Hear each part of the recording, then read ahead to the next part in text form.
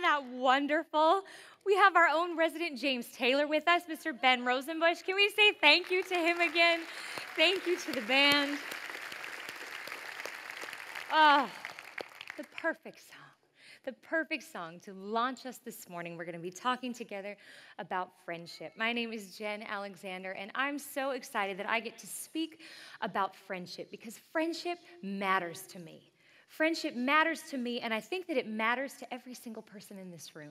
Friendship matters to women and to men, to single people, to married people, teenagers, children, even dogs. It matters. Friendship matters. And so we are going to open up the Friendship app together this morning. Before we do, I want to take a moment just to greet our online audience, wherever and whenever you are joining us. We are glad that you are here. We have been in this series Ryan mentioned in the book of Proverbs. It's been a terrific series. I hope that you have been keeping up because it has been an extremely life-applicable series, as the book of Proverbs is an extremely life-applicable book. We have been growing together in wisdom this summer, and I think that we have grown tremendously, and we're going to put kind of a capper on this series this morning by growing in wisdom in the area of friendship. The book of Proverbs has much to say about friendship, and so we're going to dive right in. All right, we're going to dive right in. Our theme verse this morning comes out of Proverbs. It's going to go up on the screens. You can read it with me. I'll read it out loud, and then we'll read it together. It says, "Walk with the wise and become wise. Associate with fools and get in trouble." All right, let's read this out loud together. It is our theme verse for this morning. Here we go. Walk with the wise and become wise. Associate with fools and get in trouble. Right? This is very pointed, in some ways very intuitive. But basically what this verse says to us is that the people that we surround ourselves with in our lives, our companions, our friends, it's a very important decision who we choose to be in that inner circle, because those people have great influence on us. And they can influence us in the direction of a wiser life, or they can influence us in the direction of a foolish life and can end up leading to pain. And so we want to choose our friends wisely. And the book of Proverbs has a lot to say about the kind of friends that we want to look for, the kind of friends that we want to keep, the kind of friends that we want to be. And we are going to dive in and look at some of that this morning together.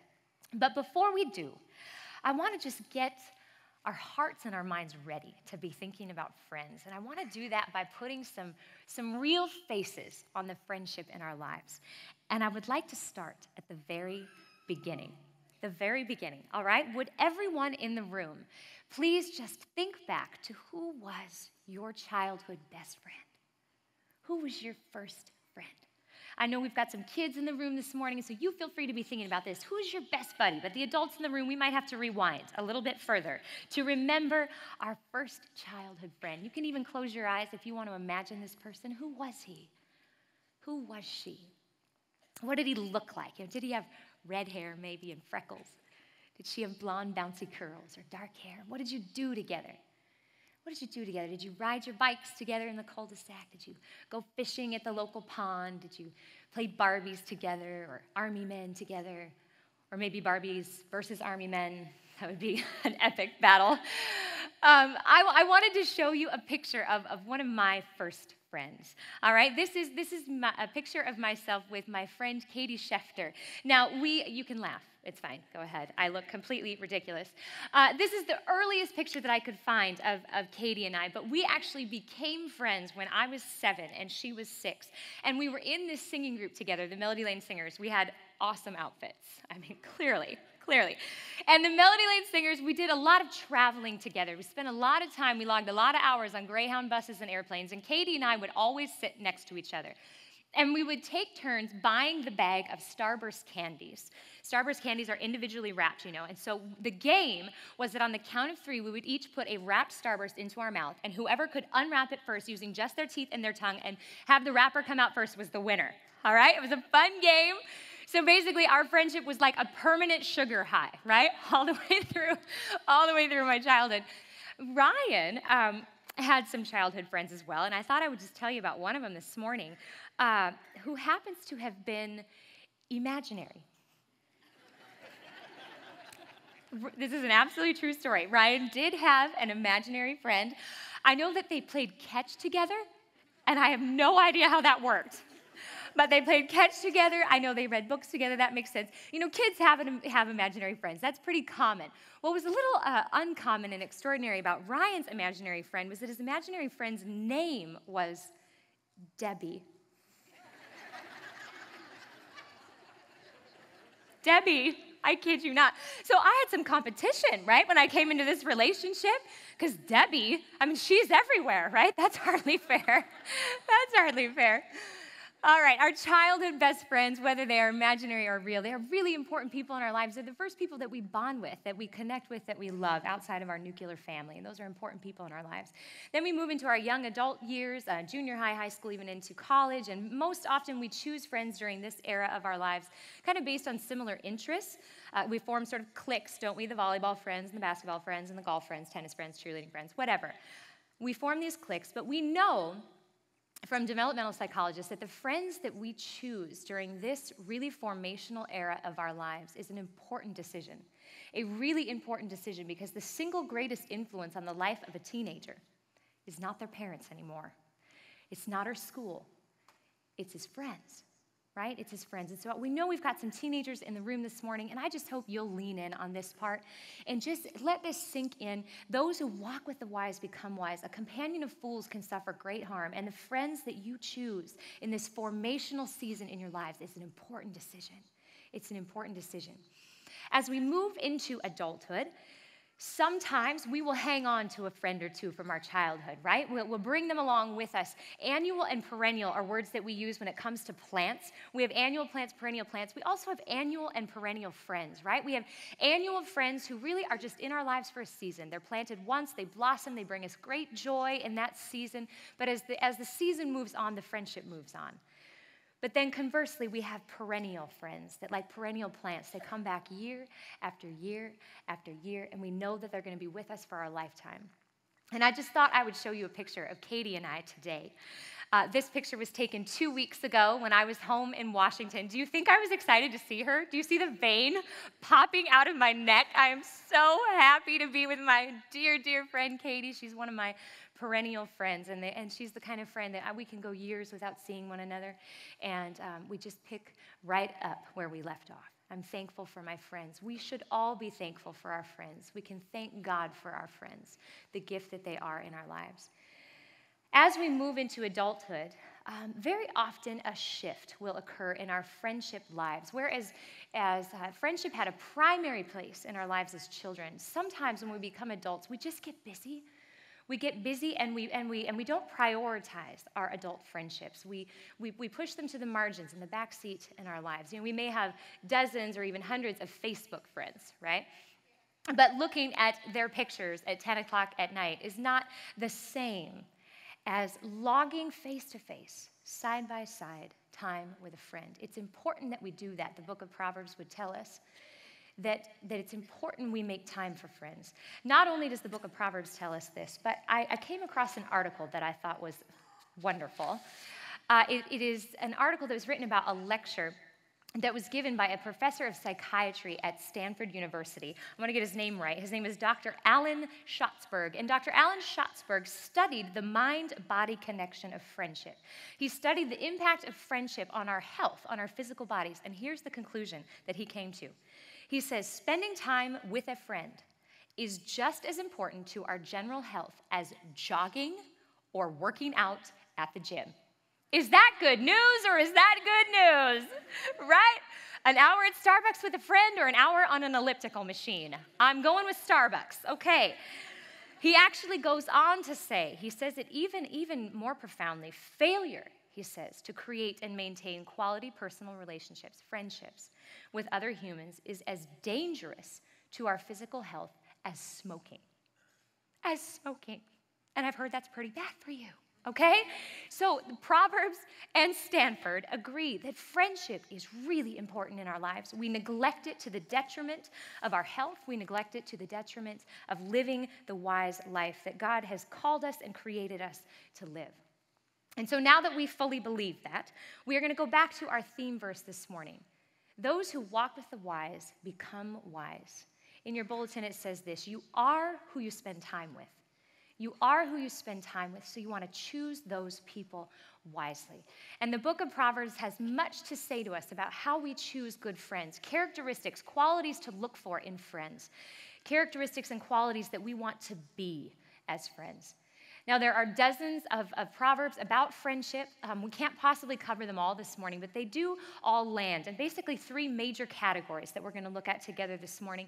You are welcome to follow along in your Bibles, but you should also know that all the Bible references to these Proverbs are in your bulletin, and they will all be up on the screens, all right? So let's jump in. The first C, they're all going to begin with C because every good message has all their points that start with the same letter, right? I learned that from my husband. Okay. The first C of a Proverbs-based friendship is candor. Candor. It is very clear in the book of Proverbs that our truest friends are the friends who know us well. They know the good and the bad and the ugly. And they are not afraid to speak honestly with us when needed about the ugly in our lives. Proverbs 29:5 says, "To flatter friends is to lay a trap for their feet." To flatter friends is to lay a trap for their feet. This proverb tells us that friends in our lives who do nothing but flatter us are really not doing us any favors. In fact, they're laying a trap for our feet. Why would that be? Why would that be? Because none of us is perfect, all right? Newsflash. We knew that, right? We knew that. But it's amazing how many of us will only get close enough to a person that they would see our best side. Our good side, our shiny, got it all together, wise, intelligent, sophisticated, wonderful, charming side, right? But we don't let people sometimes in to see our imperfect, insecure, I actually don't have it all together side. But the book of Proverbs would tell us that our true friends are the ones who know us, our great qualities, and they love us for those great qualities, but they also know our not so great qualities, and they love us still. Not only do they love us still, but they are willing to speak candidly to us when needed. Your feet smell. Your feet smell. The way that you flirt with that man doesn't honor your husband. It doesn't honor your marriage. Your work-life balance is really getting off. Your friends and your family and your children, they need you more. They need you more. If a friend will not say those things to us, who will? Who will, right? The next proverb tells us, Proverbs 27:6, that wounds from a sincere friend can be trusted. Wounds from a sincere friend can be trusted. They are better than many kisses from an enemy. A true friend can be honest with you, even if it wounds you a little bit. Even if it wounds you a little bit. Not to hurt you. The goal in a friendship is not to hurt you, but to help you. To say something that you need to hear so that you will not miss a blind spot, so that you will avoid some pain in your life and some pain in the people's lives around you. A good friend will wound us in that way. And then the last verse in this series is probably most familiar to us. It's iron sharpens iron, so a friend sharpens a friend. You know that you are with a true friend when that friendship causes you to become a better person, a sharper, better person. And this is entirely a mutual thing, right? This iron and sharpening iron. It's not a picture of one friend sharpening the other, right? That's more of a mentoring relationship, honestly, and there's a place for that in our lives. But this is a friendship, and this is a very mutual sharpening. As iron sharpens iron, so a friend sharpens a friend. It's mutual challenge, mutual candor, mutual sharpening, mutual growth. We grow with a Proverbs friend. And so I ask you today, do you have friends in your life who challenge you? Do you have friends who can speak candidly to you? Do you have friends who know you well enough? Have you let them get near enough to you to know your ugly parts so that they could speak to you about those things? And are you a friend? Are you a friend who is willing to challenge your friends when needed? If you won't, who will? If you won't, who will? The first characteristic of a Proverbs friendship is candor. The next quality of a Proverbs friendship brings a little needed balance to the first. The second quality of a Proverbs friend is care. In the book of Proverbs, it is very clear that our true friends are the ones who know how to care for us when life gets hard, because life will get hard. and we will need our friends the most then. Our proverb for this one, I love it, is Proverbs 25, verse 20. Listen to this extremely just vivid imagery. It says, singing cheerful songs to a person, a friend, with a heavy heart is like taking someone's coat in cold weather or pouring vinegar in their wound. All right, so we've got singing cheerful songs over someone who has a heavy heart. Okay, so we've got friend one coming to friend two. Friend one has a heavy heart. Something happens, something's going on, and comes to friend two, and friend two says, oh, hi, friend one, how are you doing? And friend one says, well, actually not very well. My dog died. And friend two puts her hand on friend one's shoulder and says, the sun will come out tomorrow. Bet your bottom dollar that tomorrow there'll be sun. And then friend one punches friend two in the face. Right? I mean, that's almost what it says in the Bible. I mean, we think, what? Why would you do that? Your friend is sad and you are singing a cheerful song over them. How totally inappropriate, except that we do it all the time. We do it all the time, and can I be honest with you? I think we especially do this as Christians. I do. I think our theology is spot on. Our theology is spot on. We know that God can work for the good in all things. Even the most horrific and horrendous thing that your friend is going through, God can work for the good in all things. But you know what? Sometimes your friend doesn't need a sermon. Sometimes your friend doesn't need a song. Sometimes your friend just needs you to shut your mouth and comfort them. It says to do anything else, in this proverb, it says to do anything else is to remove their coat in the middle of winter. Right? They're in the middle of the winter of their soul. And as a friend, you just slap on a tidy Bible verse or sing them a cheerful song, and it's like you are taking off their coat in the middle of the wintertime, leaving them to feel more exposed, colder than they were when they came to you in the first place. We don't want to do that. We don't want to do that. And if that's not clear enough imagery, we get this one. It says to do so is to pour vinegar in the wound of your friend. And I just thought a phenomenal sermon illustration would be to bring Ryan up here and, just wound him a little bit. Just a little bit, little flesh wound, right? Small. And then take some vinegar, pour it in the wound, and just see what happens, right? Just see what happens. He wasn't up for it. I was so disappointed. But we can imagine what would have happened. It would have been highly entertaining, but so painful. So painful. I can't imagine doing that to him. But it's exactly what we do. When we slap on our tidy Bible verses and sing our cheerful songs on our friends when they are in pain, sometimes we just need to shut our mouths and do nothing but be a warm coat that our friend needs, the warm coat that our friends need. Do you have friends in your life who are able to be the warm coat for you when life gets hard? Because it will. And are you a person who is able to sit with a friend who is hurting and not try to fix it, but just be the warm coat that they need to weather this cold season? A Proverbs friend is a comforting friend. The last characteristic of a Proverbs friend is constancy. Constancy. Proverbs 18, verse 24 says, one who has unreliable friends soon comes to ruin, but there is a friend who sticks closer than a brother. There is a friend who sticks closer than a brother. A Proverbs friend is a friend that sticks by us through the thick and the thin, through the good and the bad, like a brother would, like a sister would. And for this one, I want to jump into a biblical story of friendship. King Solomon, we know, is the author of most of the Proverbs.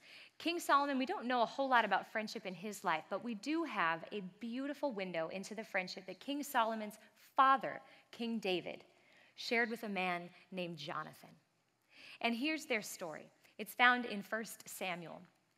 David and Jonathan are teenage boys when they meet. David is a shepherd boy at the time, and you might remember this story, David who slays the giant Goliath, right? He has just slain the giant Goliath, and King Saul, the king at the time, says, I want to meet that boy. I want to meet that remarkable boy. Bring him to me. So David comes to King Saul's house, and King Saul meets David, and then it says that Jonathan, the son of King Saul, comes into the room and meets David. And it says that their connection is immediate. It's immediate. Do you have friendships like that? Do you have friendships like that? Like you meet and you just think, haven't we always been friends?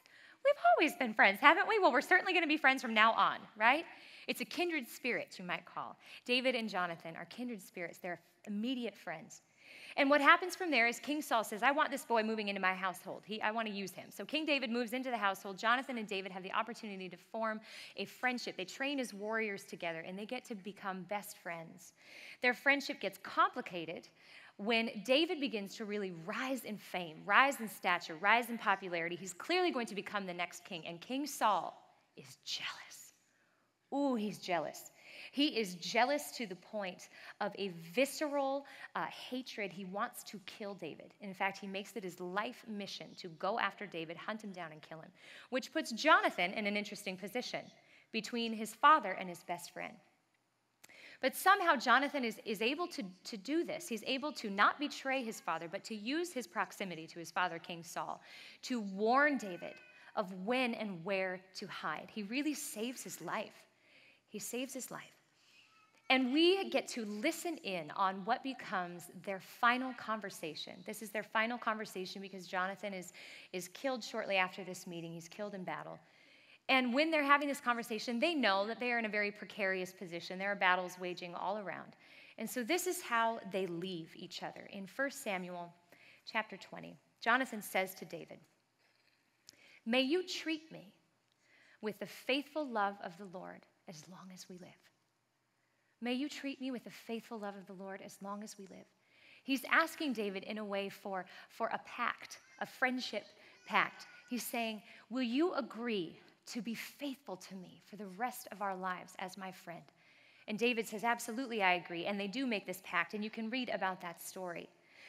But what I want to lean into here is the word that Jonathan uses right here for faithful love. He says, will you love me with the faithful love of the Lord as long as I live? The Hebrew word that is used there is the Hebrew word hesed, H-E-S-E-D, hesed. You kind of want to say it with me, don't you? You have to growl it a little bit. Ready? Hesed. All right. Hesed is one of these Hebrew words that is just thick with meaning. It actually has two meanings side by side. Hesed means loyalty and mercy. Loyalty and mercy. Loyalty. This is a love that is steadfast. This is a love that will hold still. When everything else is moving, this love will hold still. It is a steadfast love. But in order to have steadfast love, you must, in a relationship, have mercy. You must have mercy. Why? Because the subject of our love will always fail us. Always. Somewhere along the way, we are friends with imperfect people, and somewhere along the way, they're going to drop the ball. They're going to forget our birthday. They're going to hurt our feelings. They're going to disappoint us. They are going to walk through selfish seasons that make it difficult to be friends with them. They're going to fail us, but you know what? They're friends with an imperfect person too. I am an imperfect person too. I will drop the ball. I will fail my friends. I will disappoint my friend. So in order for a friendship to have hesed, to be a steadfast friendship, there also must be mercy. There must be mercy. We can put it this way. This is in your bulletin. If there is to be a lifelong, loyal friendship with hesed, we will have to give each other the grace to grow. The grace to grow. Do you have a friend in your life who needs some grace to grow? Give them some grace. Do you maybe need some grace to grow? Ask your friend for that. I'm growing. David and Jonathan make a commitment that they will love each other this way, that they will be steadfast in their friendship. They will not move. When everything else is shifting, this friendship will hold still. But in order to have a friendship like that, you have to have mercy. And we want to notice that Jonathan and David were very clear on where the source of hesed love is. When Jonathan says to David, will you love me with the faithful love of the Lord as long as I live? Will you love me like God loves me? Hesed is the word that is used over and over again in the Bible to describe the type of love, the kind of love that God has for his people. God loves his people, us, his friends, steadfastly, with mercy, faithful, and forgiving. And we know that God's faithful, forgiving love took him all the way to the cross, where Jesus died on the cross for his friends. We can extend chesed love to our friends because we have received it first from Jesus. We've received it first from him. Our last proverb this morning is Proverbs 20, verse 6. It was likely penned by Solomon, the son of King David, who had this chesed friendship with Jonathan. And it's a lament. It's a lament. Listen to this. It says, many will say they are loyal friends. And that's that word, chesed. Many will say that they are chesed friends, but who can find one who's truly reliable? Many will say that they will love you with chesed. I'll love you forever, right? BFF, here's my half of the heart necklace, okay? Forever, right? But at the end of the day, how many people are really left standing? How many friends are really left standing? And of course, the answer is not very many. Not very many. Chesed friendships take time. They take time, they take commitment, they take years. So we may not have very many friendships like this. In fact, it'd be a good idea to look to the example of Jesus, which is generally a good idea as a Christian. But Jesus had 12 friends, 12 buddies. You know, he had his posse of 12 disciples. But he was really only close with 3. Really close with 3. And that's probably a manageable number for most of us in the room. 3 friends. These are not Facebook friends. These are friends that we make time for, real time for, so that we can get to know each other to the level where we know each other's great qualities, we also know each other's not so great qualities, and we can challenge each other with candor when needed. If a friend won't, who will? We want friends who can challenge us with candor. We want friends who know how to care for us when life gets hard, because it will. And we want to be able to have time to care for our friends when they are going through a hard time, because they will. And we want friends who there's somehow, explicit or implicit, a commitment to be constant for one another. The world around us will shift continually. But will you hold still? Will you hold still? And will you show me mercy?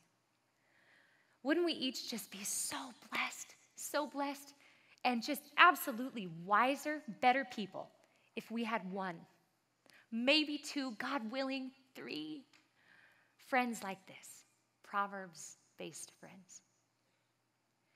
The researchers tell us that without friends, we might as well smoke. Might as well smoke.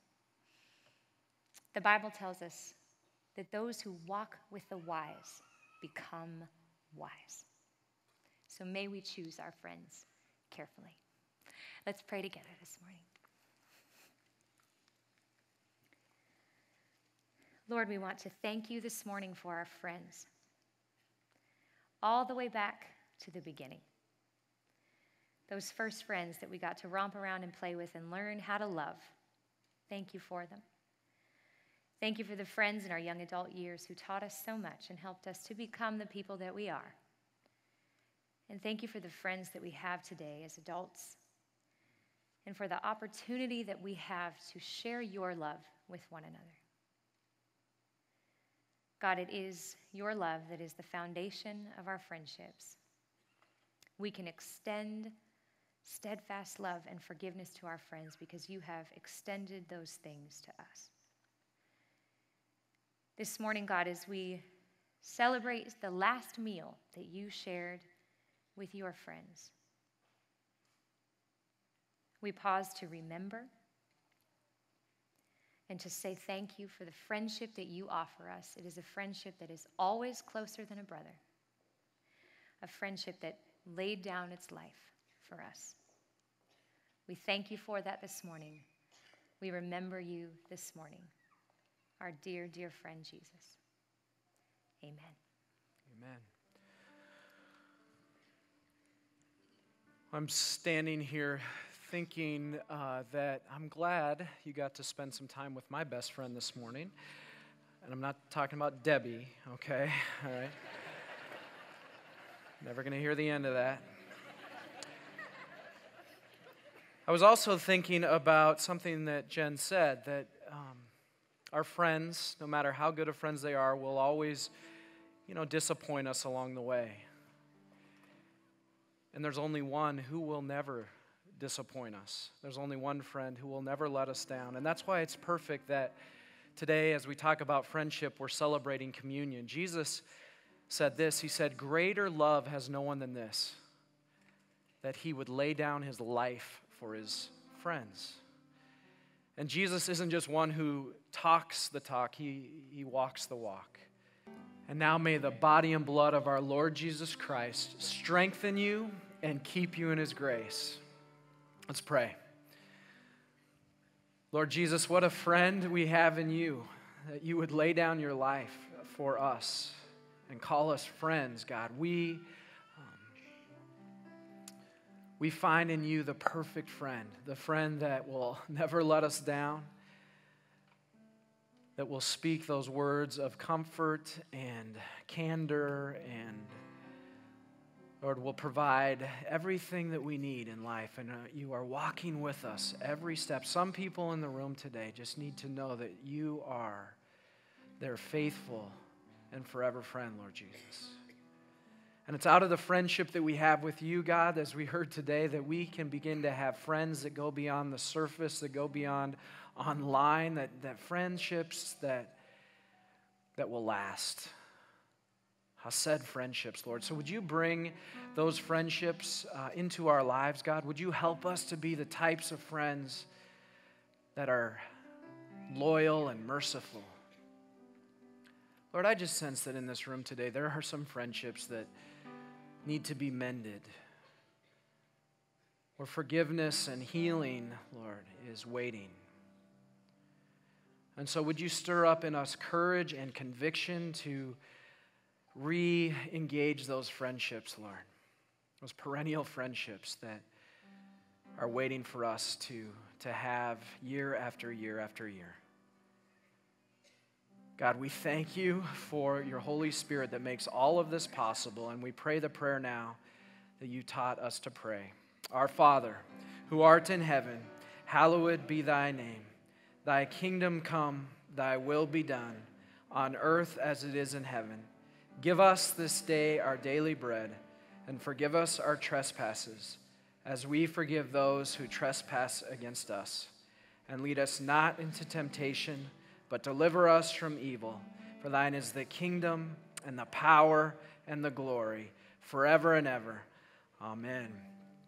Just a reminder, as always, we have our prayer ministers up front ready to pray with you, or in the prayer chapel. This might be a good day to receive some prayer for those relationships in your lives or anything that you want prayer for. But before you go, would you stand so you can receive the blessing that God has for you? God wants to bless you, and so hear these ancient words of blessing. May the Lord bless you and keep you. May the Lord make his face shine upon you and be gracious unto you. May the Lord look upon you with favor and give you peace. In the name of the Father, and of the Son, and of the Holy Spirit. And all God's people said, amen. God bless you. We'll see you next week for Kids Matter. Have a great week.